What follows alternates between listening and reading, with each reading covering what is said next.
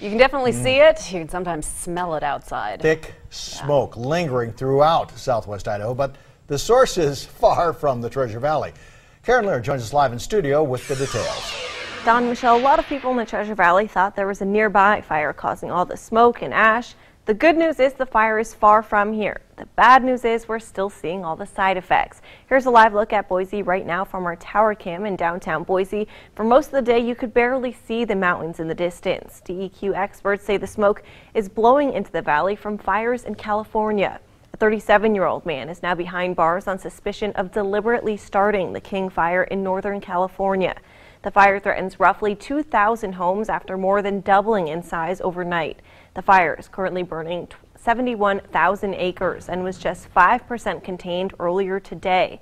Smoke from the area is now blowing north and east right into Idaho. There are areas, depending on what the weather patterns are doing, that there are areas that are worse than other areas. Right now we're seeing worse air quality conditions up in McCall than we're seeing down here. They're getting impacts from the Hells Canyon fire as well as the California fire, so they're getting worse than we are right now. Bluff says smoke from the California fires may be gone in a day or two when the winds shift, and instead we may see smoke from the Hells Canyon fire. So we will see some relief, but it just might not be for a couple more days. Live in studio, I'm Karen Lehr, Today 6 on your side.